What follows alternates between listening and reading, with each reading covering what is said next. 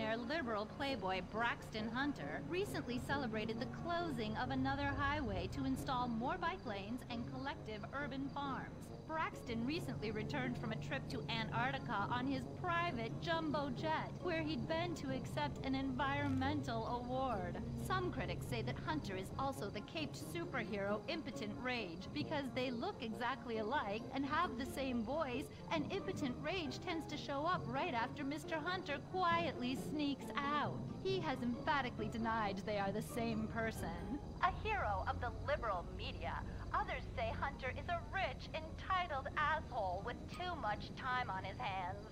What? I am not a rich, entitled asshole with too much time on my hands. There. I know a way to calm you down. Something wet and relaxing that you'll really like. Oh, a flaxseed smoothie. You've got a great idea, baby. Braxton, I need to tell you something. I'm in love with you. I want you to take me, rip my clothes off, and thrust yourself inside me. Sometimes I feel like you don't even notice I'm here. I'm sorry, what were you saying? Oh, it's okay, it's okay. I get emotional about this stuff too, Violet. The environment, marriage rights, hemp clothing, recycling, placenta cakes. You know, I became a liberal at a very young age. My parents were... Violet, we're about to start the flashback sequence, so please wiggle back and forth for me now. Oh.